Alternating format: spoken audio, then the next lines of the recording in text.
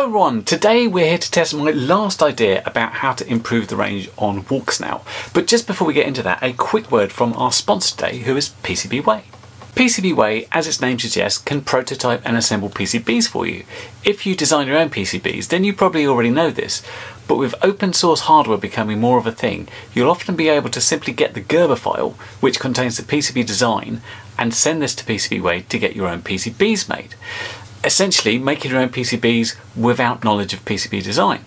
But it's not just PCBs. CNC machining, laser cutting, sheet metal bending, 3D printing and injection molding are just some of the extra things they can do, and in materials that are way out of reach for most hobbyists.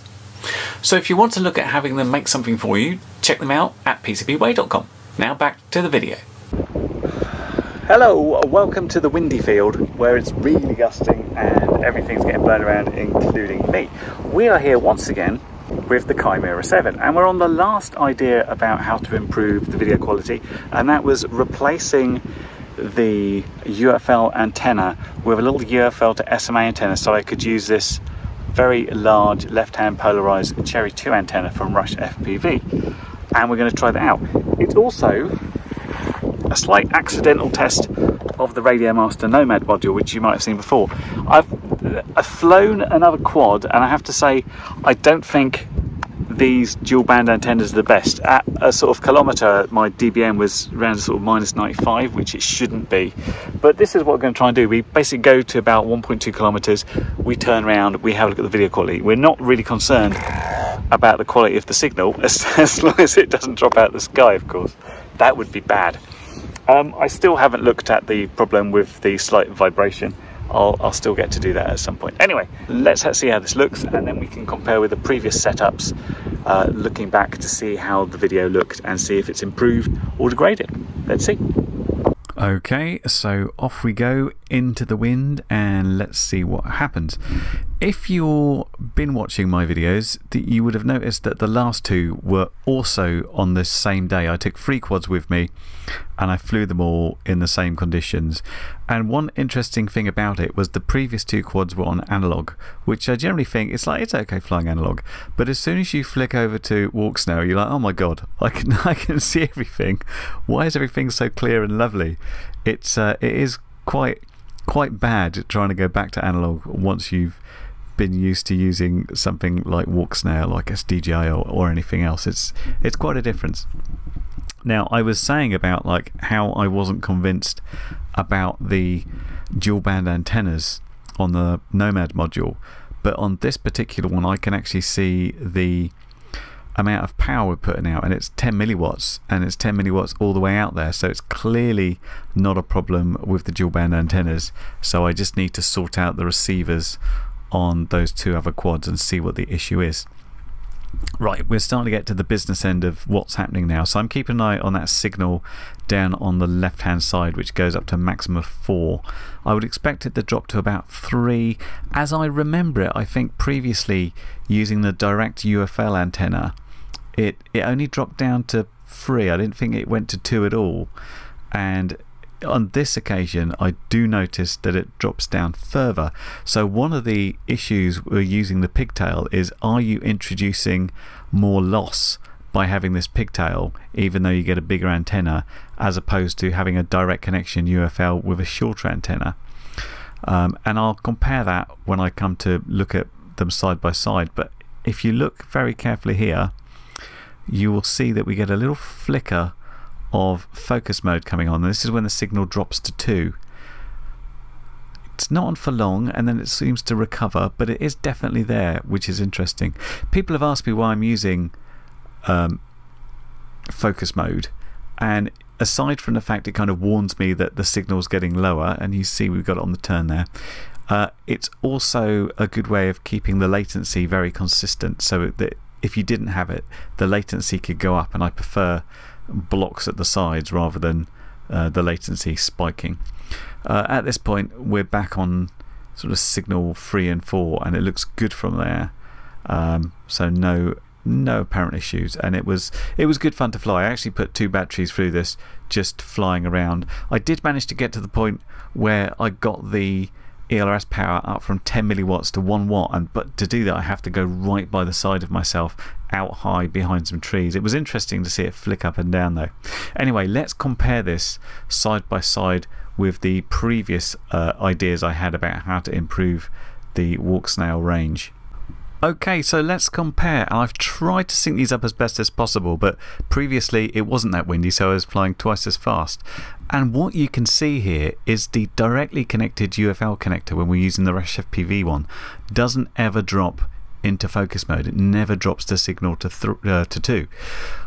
It's not quite, you know, scientific, because I've got slightly different heights and different atmospheric conditions. But down below you can see the original Walksnail antenna setup, which has also got the battery on top, which makes it even worse. But I feel we've got vast improvements over that at least. But I guess what I'll be doing is going back to that direct UFL. So it looks like that SMA pigtail has introduced too much loss to be of more use than it was before. The only problem I had with that UFL connector is it kind of had this locking thing built around it, which didn't fit in very well with the Walksnail thing, but I'll have a go at sorting that out and making it better. But there you go, that is the end of my testing here, I believe. So I'll be going with the Rush FPV UFL left-hand polarized Cherry antennas. Okay, not quite finished the video yet, because I just wanted to sort this out and show you. You can see here we've got the little UFL to SMA adapter, and which is apparently causing worse losses than using a direct UFL connector. And the problem tends to be with this UFL connector. You see it's got this little bit that sort of locks in, which is a bit incompatible. I will show you why. Okay, now we've got this exposed, you can see where this fits, and what you get on a Walksnail thing is this little protective plate that fits over there and will keep the UFL connector from coming off, which is great. Unfortunately, with the one we've got for the direct UFL connector, with this sort of protection thing, the problem is that is very hard to get on there. You have to move the thing downwards to a certain position. You can just about get it on, and then the protection bracket won't come on.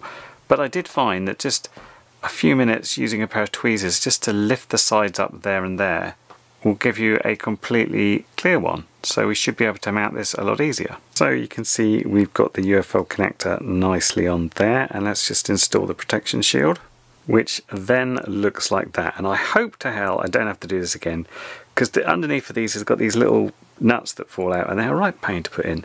So I'm going to put this back together. I'm going to take the power lead and go underneath, so I don't have to go over the top. Now I've decided on going to the bottom, but yeah, let's just finish putting it together.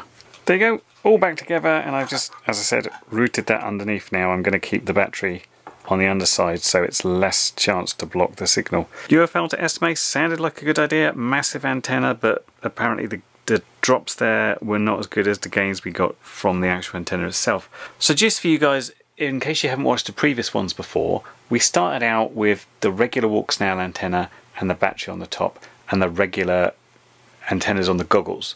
And that was the worst situation. Perhaps the biggest upgrade we had was changing out the antennas on the goggles themselves.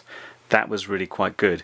But we got definitely an improvement by using this UFL Rush FPV Cherry antenna over the actual Walksnail original. That is the best setup. Thought this would be better, but not. It's a shame they don't do even longer antennas, but you know, you can't have it all. And of course what we did is we moved the battery from the top to the bottom. Therefore we had less chance of that blocking great big thing there for the antenna.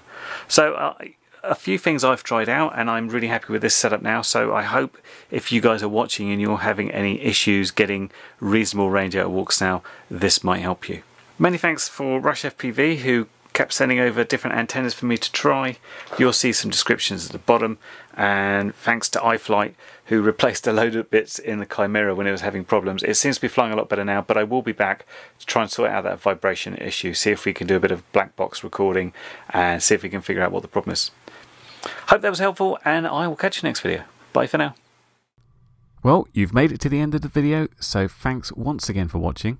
If you like what you saw, then please consider subscribing, and if you really like what you saw, then be sure to check out the link to my blog for a variety of ways in which you can help support this channel.